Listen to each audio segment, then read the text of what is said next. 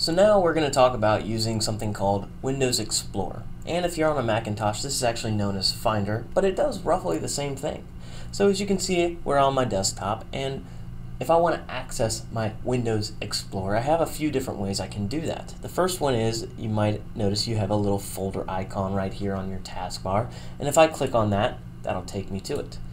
But what happens if you don't? That's actually where the Start menu can come into play.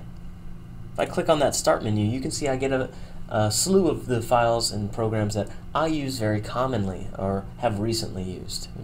I don't see Windows Explorer here, so what can I do?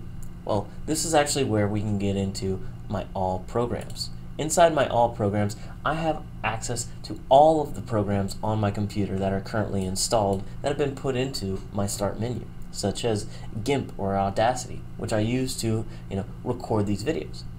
But if I want to go into Windows Explorer, I want to explore one of the more underrated, underappreciated folders, known as Accessories. Inside Accessories, you have a lot of programs that are already installed on your computer by default when you install your Windows operating system, such as the calculator. If you didn't know you had a calculator on your computer, guess what? You have a calculator on your computer. But let's take a look at something else. Let's take a look at some of those other ones. For example, Notepad. You want to jot down a quick little note.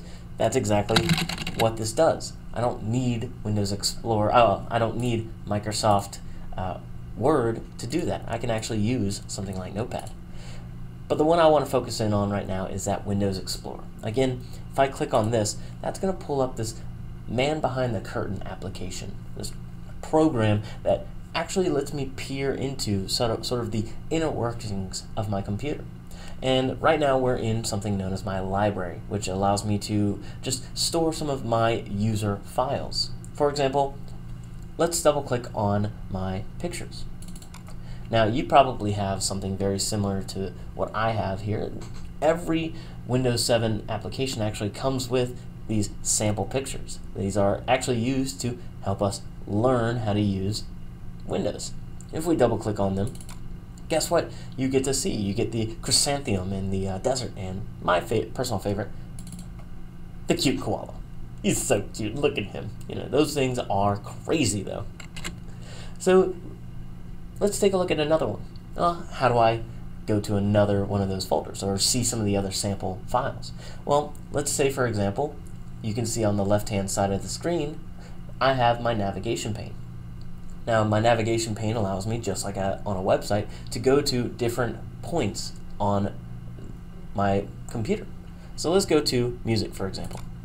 Again, this allows me, you can see I have my iTunes on here, but we all probably have this sample music folder. And if we double click in there, guess what?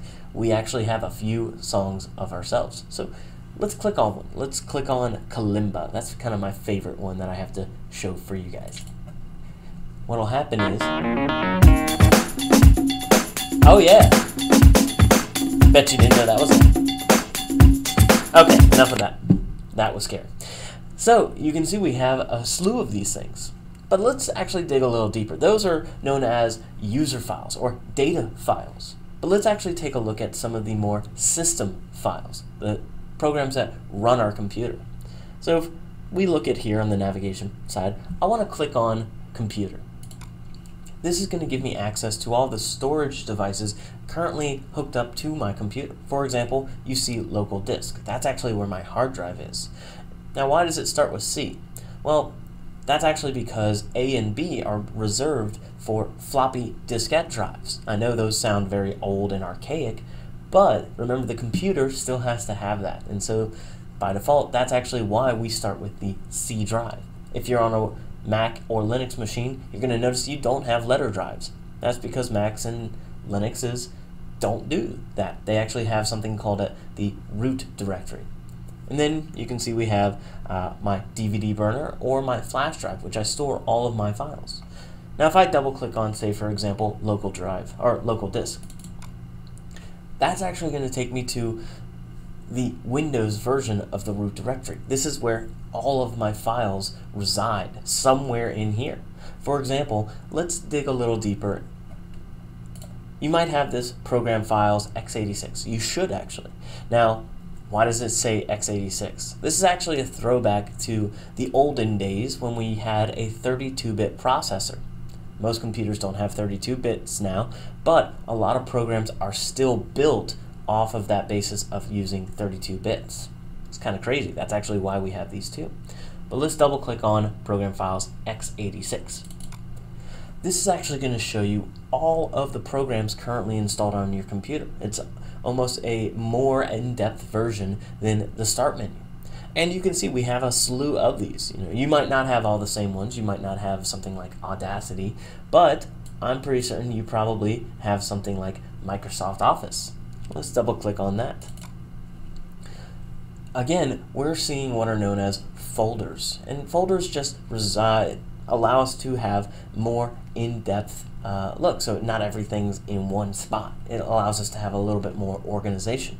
And for example, if we double click now on Office 15, you might be seeing Office 14 or one of the other versions, but if we click on the folder that starts with Office, you can actually see as we scroll downward, this is where all of my files for all of Microsoft Office reside. So if you really wanted to copy things, this is where it is. This is where all those things are.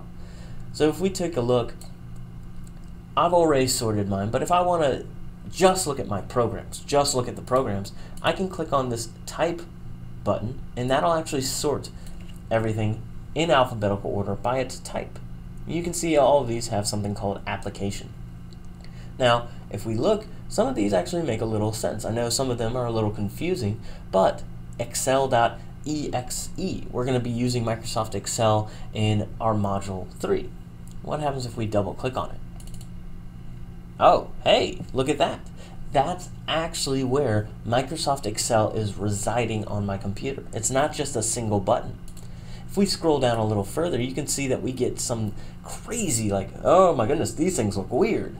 These are known as application extensions. These are those system files I was talking about a little earlier. I don't want to delete these. I don't want to mess with these because these help run my computer, run my programs, such as Audio Search LTS. I don't know what it does, but that name sounds a little important. Audio Search, probably a little bit important. So take a look at these things. Maybe go into your Windows folder. What's inside there? Well, you might notice up here I have this address bar, and if I click on local disk, it lets me go even back to the root directory. Maybe double click on Windows and see what's in there for yourself.